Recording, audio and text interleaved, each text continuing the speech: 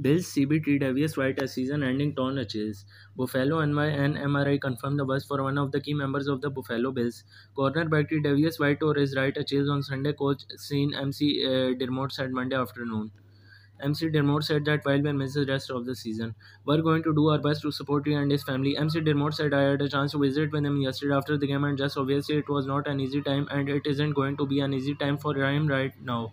And he's got a challenge in front of him, but he's overcome challenges before, and I am confident that he will overcome his challenge as well, and that's what White does. White suffered the injury while covering wide receiver Tyreek Hill on a 4th and 1 play in the last minute of the third quarter in the Bills' 48-20 win over the Miami Dolphins. Defensive tackle A.D. Oliver had a sick on the play.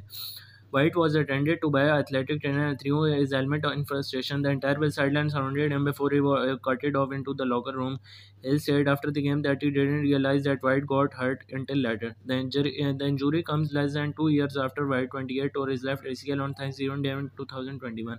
It took the cornerback exactly a year to return a game following that injury, but he has started every game this season after playing 6 regular season and 2 playoffs games last season.